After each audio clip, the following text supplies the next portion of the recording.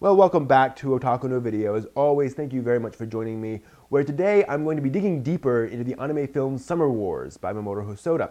Now, this is going to be a spoilerific video where I kind of dig deeper into the themes and elements of the movie. So if you're looking to watch it unspoiled, turn this video off now.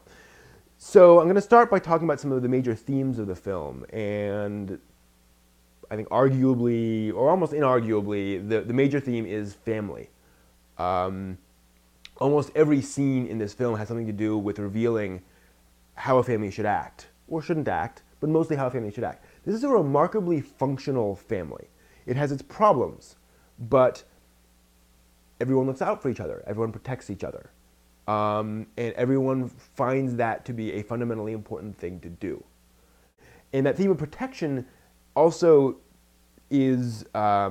shows up in a lot of ways. You notice how many of the characters in their normal lives are firefighters, emergency response personnel. One guy works in the train line. They're all public servants in some way. They all help the community, or most of them, shall we say. So, that's the subtle hint that this is a family that's all about protecting people and protection.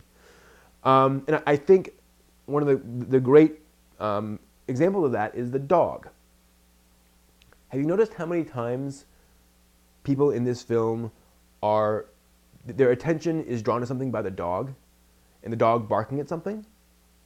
I think that's an important metaphor for this whole element of the importance of family, that this is a part of the family, and it's a very minor element, not an important part in the plot at all, except that when the dog gets upset, people notice that, and people react, Kenji in particular. But we'll get to that more in a second. And then I think that's wonderfully summed up, or at least reflected on most dramatically with Wabasuke, who is an outsider that the family basically took in, kind of an outsider, and that the family has to deal with. They may not like him, but he's there, and they have to deal with him. And whatever Wabasuke does, even when he's doing kind of evil things, he's doing it for the family. It's been, worked into his bones. So, just how all that is brought together, I was very impressed by, in terms of having this character that is both an antagonist and an exemplar for the themes of the film. And I think that's, in fact, Wabasuke's return, and the first time he shows up in the film, is an amazing scene. I'm going to talk about some of the really remarkable scenes and shots in this film, where Kenji walks into the dining area and his eyebrows go up, and we cut to a shot of a bunch of the family members sitting and standing with their backs to us, looking out, no dialogue. We can hear someone speaking, but just the stances and how people are standing and sitting tell us something's wrong. Very little animation. It's all visual impact. From a storytelling perspective, that's a pretty gutsy move of not telegraphing to your audience this important story element, but of making it kind of a mini mystery and then have that be revealed slowly by characters over time. We don't know why folks are ticked off with Wabasuke for several minutes until there's that little kitchen gossip scene. And then, of course, the scene is further complicated when Natsuki shows up, and she has the exact opposite reaction to everyone else in the family. And you realize, oh boy, this is going to be rough. And then there's the scene of Kenji being woken up by the dog, and the fact that he's asleep, he starts waking up, and then his eyes snap open as he realizes this isn't just a dog barking in the distance. This is a family member who is saying, something's wrong, someone needs to do something, something's wrong. And he reacts. He gets up, and the dog runs off, and he goes off to find out what's going on.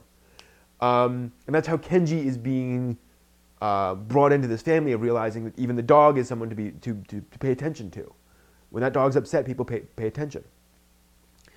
Which, of course, leads to the scene of Granny's death. And I've shown Summer Wars to 4 people now, and I've watched them during this scene, and nobody expects Granny to die in this scene. They all come into it pretty light. And then Granny passes away. And what's also amazing about the sequence is that it's not played dramatically. It's very matter of fact. There's no swell of dramatic music. Things just sort of peter out as folks give up.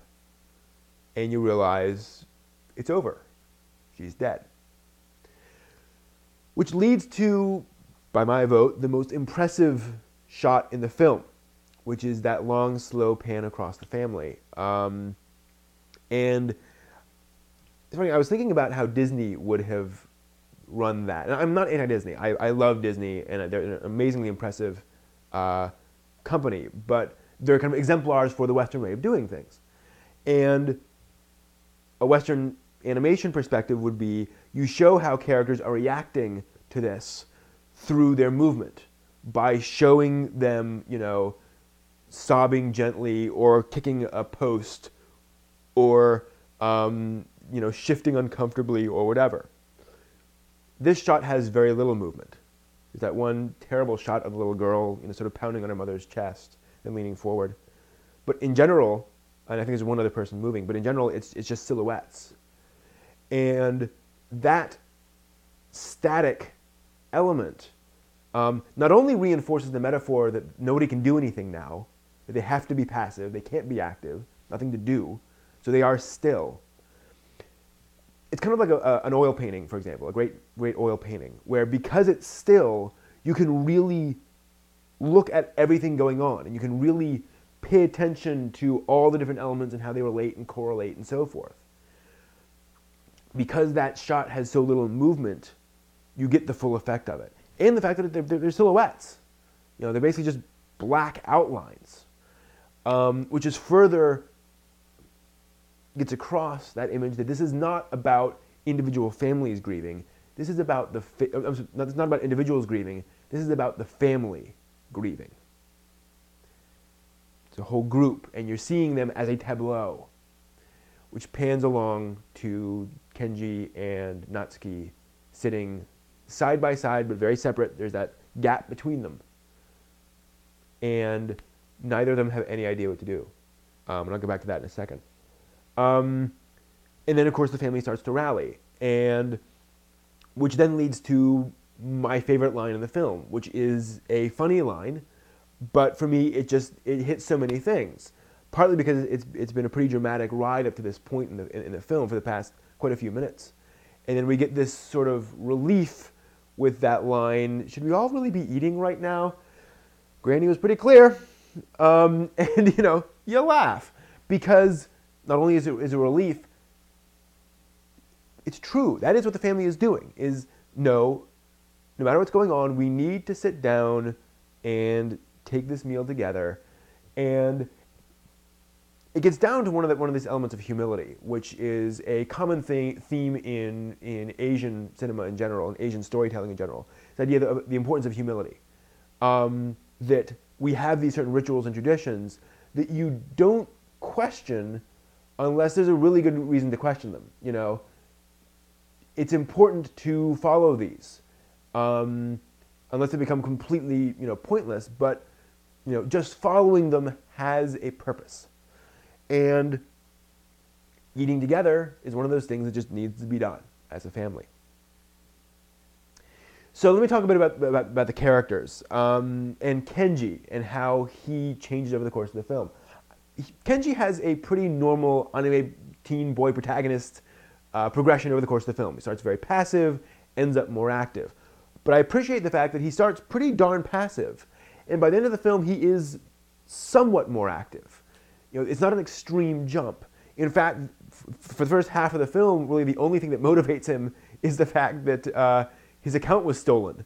And he's like, my Facebook account was stolen. I got to fix that. Because let's be honest, Oz is Facebook. So, for a long time, he's basically passive until Granny passes away, and he starts gaining a certain quiet, not self-assurance. Well, it is self-assurance. He has this steadiness to him that no, this needs to be done. And people can shout him down if they want to, but he's pretty sure about this, and he will say it. And of course, that's set up over the course of the film, so it's not a shock. The other character I want to talk about, and it's actually kind of remarkable to me how few characters I really want to talk about in this, but I do want to talk about Natsuki, who Granny describes as a silly goose. She starts out with this harebrained scheme of bringing this boy in and lying about being engaged. And then in the course of a day, her life kind of falls apart. You know, her beloved Granny passes away, and her beloved Uncle Wabisuke appears to be responsible. You know, the two people she most looked up to in life suddenly are kind of ripped away from her. And you can see as a result of that, she's pretty shattered. What I appreciate is that she doesn't become completely passive and unable to process anything. I mean, anyone, you know, the day after somebody passes away is going to be grieving and is going to be unable to really process things fully. But we see she picked up Wabisuke's iPhone. She's still thinking. And I say that because it's so typical in an anime work period that female characters are either strong female characters, you know, Claymore, you know, those sorts of characters, or they are completely passive. You know, there's very little in between, and Natsuki manages to be that in between, where she has flaws and issues, but you know, having that blow dealt to her doesn't make her a completely passive person for the rest of the film. So that's awesome. And then I want to point out how much in this film is revealed through visuals rather than dialogue. And I've already touched on this somewhat, but I want to highlight, for example, one scene where Kenji is walking around the house at night, and the little toddler runs past him naked. And by the way, let's just be honest, the toddler is Kari from Digimon. You know, it just is. You know, if you see Digimon, the first movie, when she's a toddler, it's her. Because same director.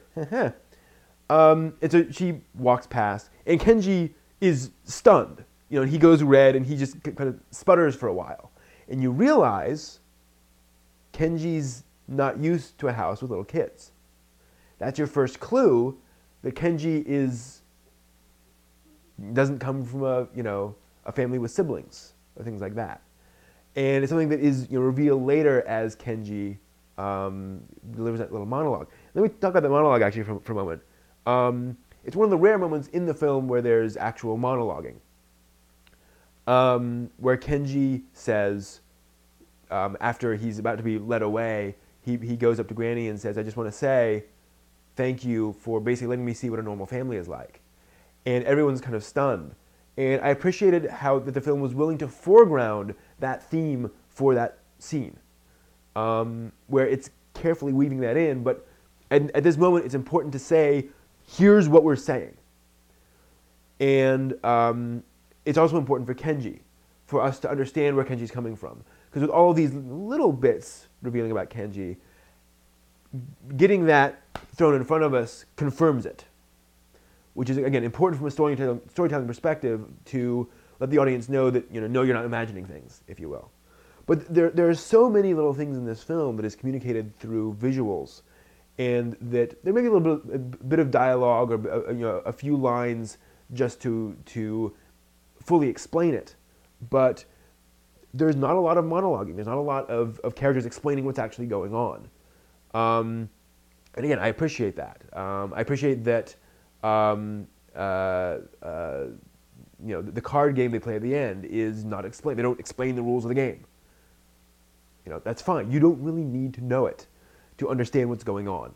So, thank you. And so as you can tell, I'm very impressed with Summer Wars. This is a lot is done in this film. Citizen Kane, no, but very impressive. And certainly there is more communicated in this film than, say, The Girl Who Leapt Through Time. Love that film. But this is obviously a more intricately and carefully told story than that one. So, well done, Mamoru Hosoda. Can't wait to see what you come up with next. So that's it for me digging deeper into Summer Wars. I hope you've enjoyed this. If you want to talk about cool anime films like this, please stop by my website at otakunovideo.net. I'd love to talk with you about this on our forum. And so that's it for this video. Thank you very much for tuning in. See you next time.